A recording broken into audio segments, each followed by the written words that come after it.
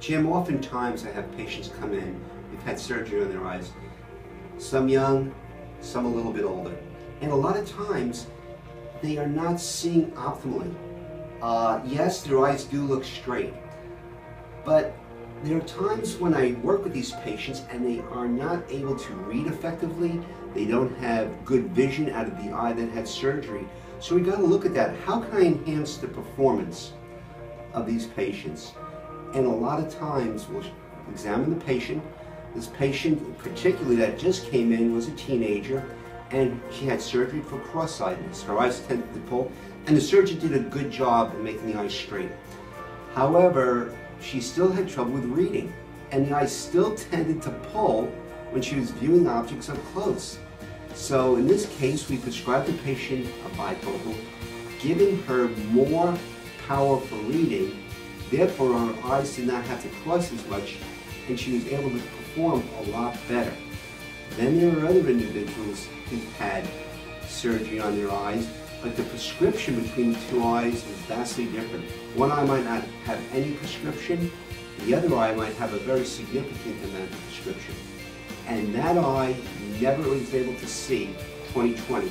In all cases, it's lucky if it can see the big letter E. So what we do is we prescribe a contact lens. Jim, I'm going to pull a lens out of my lens holder here, and I want to show you something. If you can imagine how big my eye looks right here, can you see that? As we're doing it, as I bring that lens closer and closer and closer to my eye, the other eye is almost the same size now as the eye with its lens in front of it. Out here, it's a big difference. Well, that's what happens to the patient. They see one image bigger than the other. So these people are not going to be able to bring those two images together. That's when a contact lens becomes quote-unquote medically necessary. So I put that lens on the person, and sometimes the vision is enhanced. In other words, they can see now 20/20, 20/30 instead of 2200. And sometimes they still can't see very well. But what happens is, by having that contact lens in, all of a sudden they can see the whole picture. They're not just seeing out of one side of their eye, they're seeing out of both sides. Now, that's half the problem. Now, the other half is when I give these people something to read close up, they've never used two eyes before together. So what do? We put the contact lens on, they're able to see better. Then I will check out and see if I put a pair of reading glasses over it, because their eyes have never focused together or aimed together. This time, the person is able to aim their eyes together, focus it together, and reading becomes so amazingly easy compared to what it was before. We have done quite a bit for this individual. And then again, there are people where this lazy eye is so embedded, no matter what we do, there isn't anything that is really going to help the situation with that person. But we've made big differences. One other thing, Jim, that's interesting. There are people whose eyes cross, and then there are people whose eyes tend to cross. In other words, when you look at them, they're straight, but as they're trying to read, their eyes are tending to cross. They can control it, but the expense is extra effort taken away from comprehension and reading.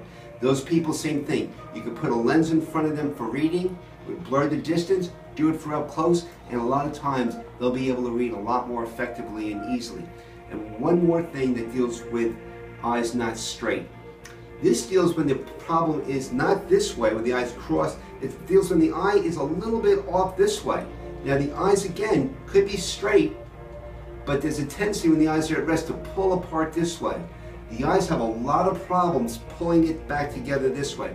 Leads to a lot of strain. But also, we had a patient in here, and this is on my Yelp reviews, in which we actually put that little bit of lens, barely perceptible, in front of that patient, and she had this problem with her eyes tended to drift. And what a neat blog from the mom, well, not blog, but what a neat letter from the mom stating that poor girl never knew that she had a problem, never able to see depth before. All of a sudden we did this and she was able to see depth. Why?